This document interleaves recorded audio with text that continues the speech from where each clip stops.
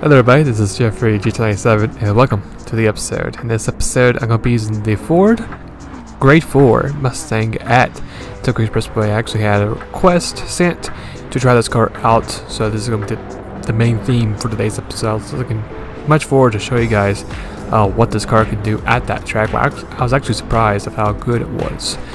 So I'll be showing you guys two ways to get this car. Well, actually three if you add in the little roulette mini game, but there's actually two legit ways you can actually get this car, so I'll be showing you both ways to get this car. I think there's two ways, it might be more than two. The livery that I'll be sharing as well in this race, if you guys want a copycat, I'll share that too. The build and the parts you need at the tuning shop, and last but not least the race strategy of what to expect from this car at this track. So without no further ado, let's jump into the episode. So the two ways to get this car is that here's the first way to get it. I just go to Brand Central, click on Ford, click on Showroom, and just go to the far right, and then you'll see it right here, this blue Mustang Gr 4, and you know there's the stats, just simple as that. Just pay a small fee of 350,000 credits if you choose to do that. But there actually is another alternative way and a much cheaper way to get the car.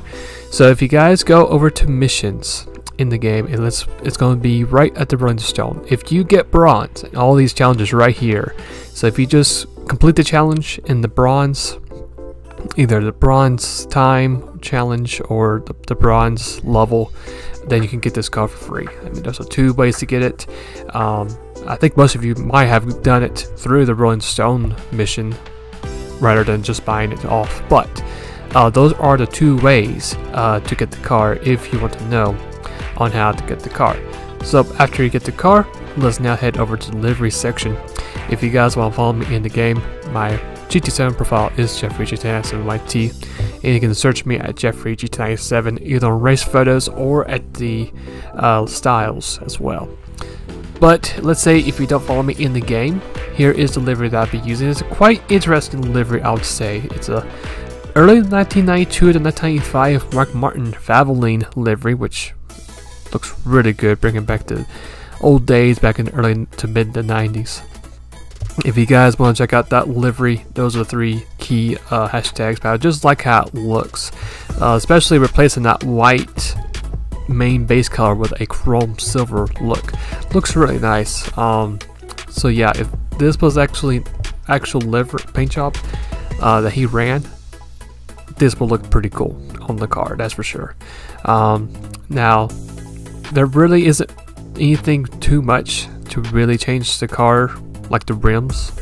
I don't think it really matters what rims you have on the car, and there's really nothing you can add to the custom parts since it already has racing parts. But if you want the livery, you're more welcome to do so. If not, it's totally up to you. So after you get your livery selected, decided, let's go to the parts. So we're going to be using Sport Hards. As we scroll down to the semi racing, we'll be using the fully customized differential, also the low end torque supercharger, and the fully customized transmission. All these three parts right here. For racing, pretty much nothing there from racing, but for extreme we do have this steering angle adapter, and that's going to be it for the parts. So as we put them together, here's the Sport Hard tires that we have on the car.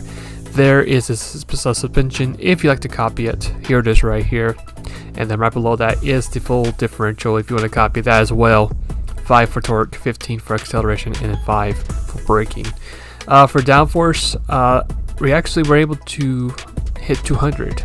So we maxed out both downforce sliders, which is great.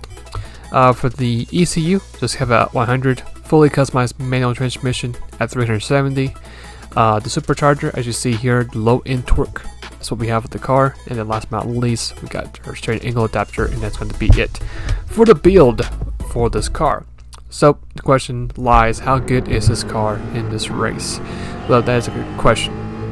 The car may not be as blistering quick as the GTR or the NSX, but the car actually does feel pretty good in the race. With it being a grade 4 race car, it does have a little bit of that handling advantage because it is a race car. But it does have some decently good speed too on the main straight.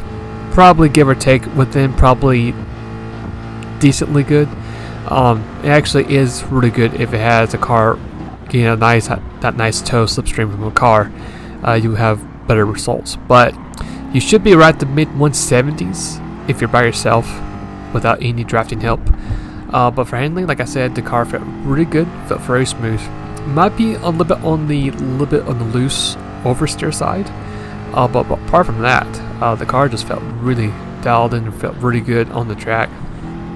As you can see, wrecking some spots very easily. You can see the grip is there too. We're gonna make some contact with the newer Impreza, but thankfully we do keep it the spot. Thankfully, kept it from out of the wall.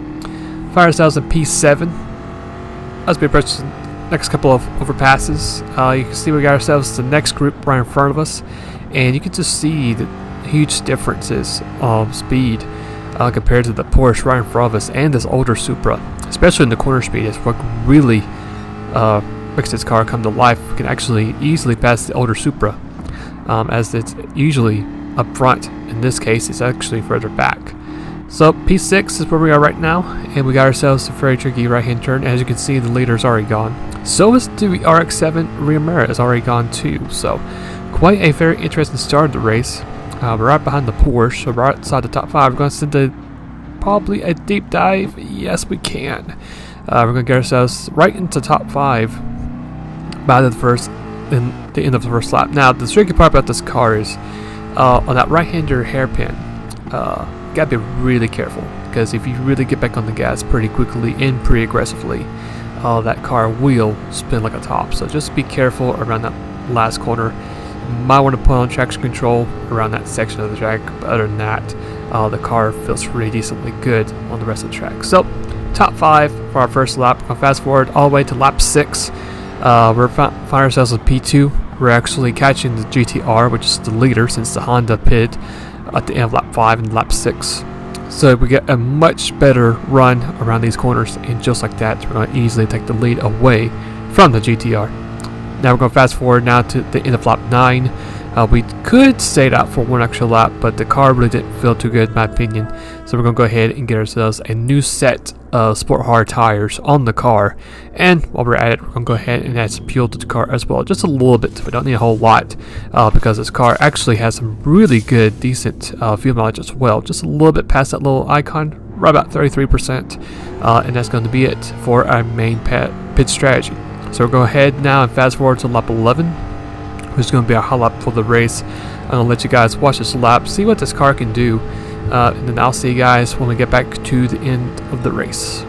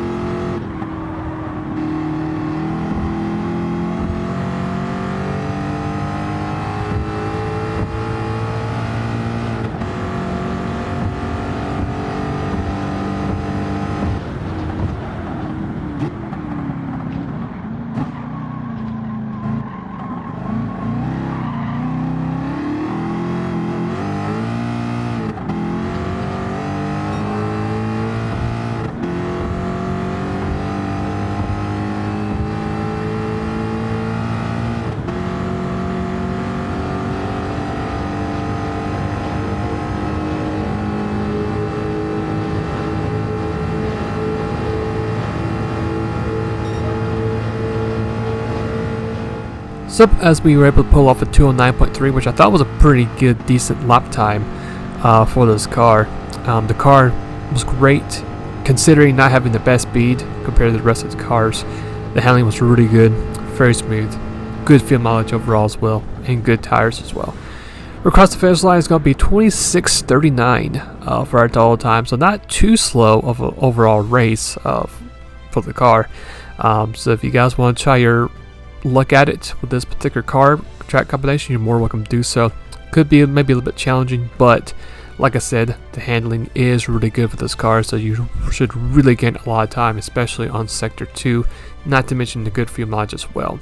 So that's going to be it for the episode, and since we made contact, unfortunately we did get ourselves the standard bonus for the race. Now here's a quick preview, and I actually had this as a request.